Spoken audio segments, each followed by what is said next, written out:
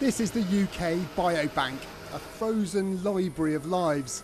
Biological samples that are just part of the world's most comprehensive medical data resource.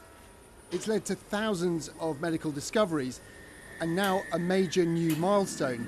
Adding images to these physical samples promises thousands more. Of its 500,000 participants, Steve is the 100,000th to be thoroughly imaged. Scans of his body, brain, bones and key arteries will be added to the biobank.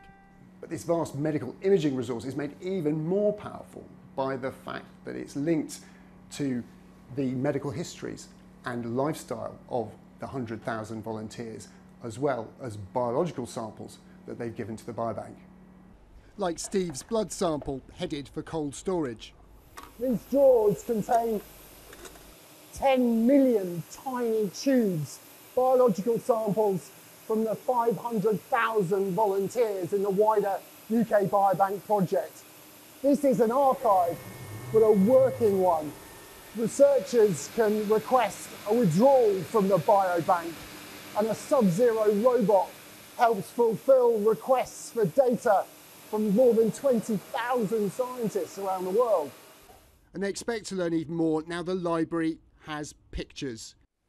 The data's already led to new ways of predicting dementia, better tests for heart disease, and revealed how changes in our organs, body fat and muscles as we age link to disease.